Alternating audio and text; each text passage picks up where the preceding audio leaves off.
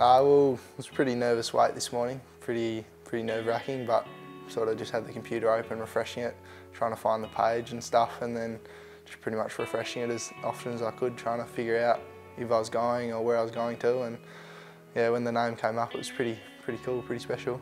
Stay around the family and friends and stuff is a dream come true, and would have been happy to move anywhere, but I suppose it's an added bonus to be able to stay in WA.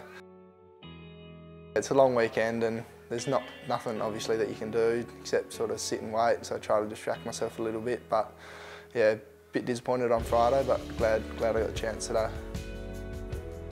Dad's a die-hard Freo supporter since they came into the comp, and got a couple of mates there that I've played state footy with, Griff Logue and Strats and a couple of the other boys, so yeah, pretty happy.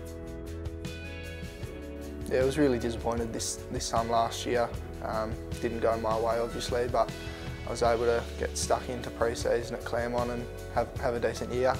And I think it definitely made me a better player, being able to develop for another year at Claremont around the club, and yeah, just really stoked to be able to get the chance this year, and all the hard work's paid off.